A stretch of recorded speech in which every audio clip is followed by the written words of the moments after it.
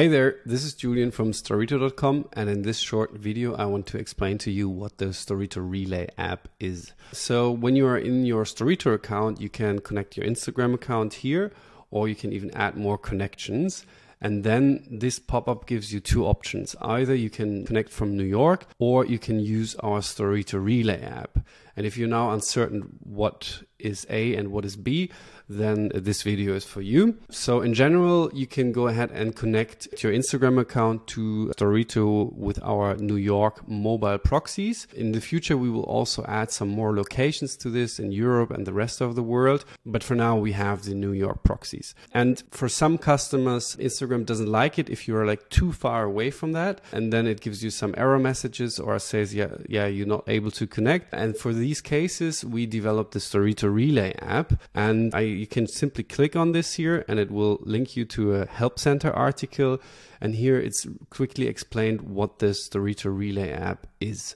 You can install the Storrito Relay app on your Windows, Mac, and on your Android phone, and it makes your device a proxy server. So you will be able to upload your stories into Storrito as you normally would do here in the gallery and so on. And then you can schedule. But once it comes the time to posting, it won't use our New York proxies. It will use your own Storrito Relay app for this. The benefits are that the IP is then local where you are based. For example, if you're in Berlin and you normally log into your Instagram account from Berlin, the Storrito Relay app will also connect from your device, from Berlin, from your Mac, for example, and then this won't be suspicious to Instagram, and the connection is very stable and it's exclusively your own connection, right? So that's good. And that's why we developed this. And I will just quickly explain you what it is. But when you want to set it up for your Windows, Mac, or Android, just click here. And then there will be also a video and the text explaining you how to do it. Feel free to read through this. I'm on the Mac, so I will show you this on a Mac. But when you click on Windows or Android, there will be also videos showing you how this works. And it's basically the same. So when you are, for example, on a Mac, you first download the Storrito Relay app, and once it's downloaded, I will just start installing it, just put it in the applications folder and have it installed. Yes, and once it is installed, then you can just right click on your dock and then click on options and then open at login. Because as said, the Relay app needs to be online all the time, and so when you start your Mac, it's good if it's running then directly from the start. Once the app is started, I can start it right now. Then this window will open up, and here you will see these IDs. So you can simply copy the ID to your clipboard and then go back to Storrito, and then you enter the Relay ID down here, and then we will use the Storrito Relay app to connect. So I click on connect from your own location.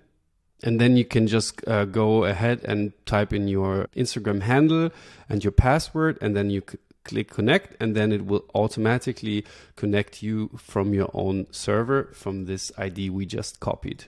Yeah, once you have done that, you will see the connection here. So for me, I'm based in Germany. I also tested out now the Storrito Relay app, and I see it's connected. When I click here on test connection, then it gives me a green check mark. So because this computer is on and it is connected to the Wi-Fi, so therefore it will be able to post my Instagram stories for me. If you click on test connection and it gives you a cross, then the device is probably offline or not connected to the internet. So please make sure that the device, your Mac or your phone or your Android phone or your PC is always online. Once we've done that, there's one thing we still need to do. We need to make sure that our computer or our Mac doesn't shut off. Because, yeah, as said, it needs to be online all the time. Therefore, there is a small extension you can download. Keep your Mac awake here. Then you click on it. Then you can just download it and install it also.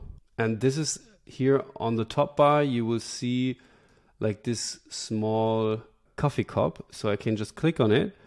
And once it's full, it will be online all the time. So this keeps my Mac running. So when I go home now, this Mac will be running and will be posting my Instagram stories. Yeah, and just a little more things you can do. This also should be started at the login, of course. So you can go to settings and click here the checkmark start on login and activate on launch. So when you start your Mac, it's directly starting this application. But since we want our display to shut off because this is not good for the display, then you can click on advanced and click on allow the display to sleep.